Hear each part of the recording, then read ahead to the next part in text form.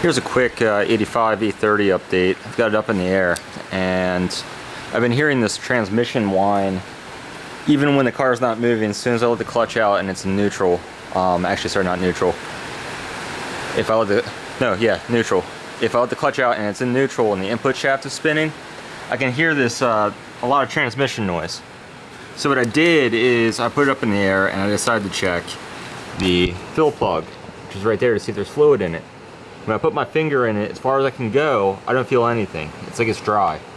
So that explains the noise. So I ordered the pump. I'm gonna put new ATF in it. We should be good to go. Then I can also show you a little bit of the turbo setup while it's up in the air.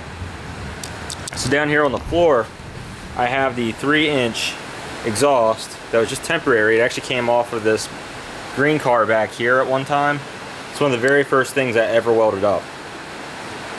So it's my muffler, and then I kind of hacked it together right around here to make it fit onto this car. It's got a 3-inch V-band right there, and it goes, let's see if I can get this bright enough, not really. So get the light out. So up here, there's my downpipe with the 3-inch V-band. You can see my tile 44mm wastegate.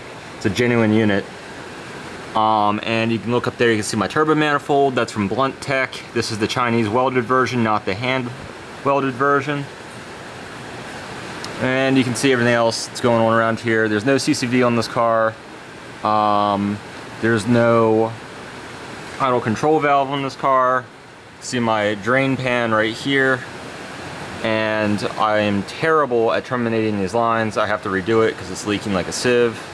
You can see the oil spot down there on the floor. And it just drips. It's not terrible. And it doesn't really leak any worse when it's running. So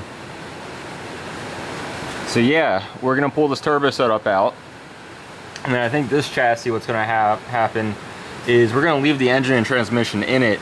We're probably gonna turn it into a rally car. So that's why I want to make sure this transmission's still good. This is a GetTrack 250. It should be fine for rally use. It's got E21 mounts back here, and it's got E34, I think M5 or 535i motor mounts up front. I need to go through here. These lines are all rusty and nasty. They need to be replaced. And yes, I believe that top one is my brake line for the rear brakes, which I've already had one failure of. Come back here, you can see how long this car's been sitting, because there's basically a nest up in my wheel, and this is after I've been driving the car around. It's pretty crazy. You can also see that I put this differential in temporarily, and it's missing 4 of the 8 bolts for each axle stub on each side. But it still runs and drives. How about that? So yeah, we're gonna fix all the major issues that would keep this from passing inspection. So some of this rust there, that kind of thing, we're gonna weld it up. You can see over here, a long time ago, I put this plate in and welded it in. There's still a little bit of a gap back here, but I cut that out of the floor and welded that in probably, 6 years ago at least.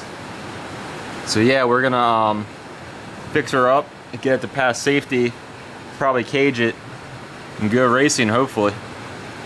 And of course, this is in the future. It's after the turbo project's complete. But I've got a chassis sitting here. I might as well do something cool with it. All right, so that's my update.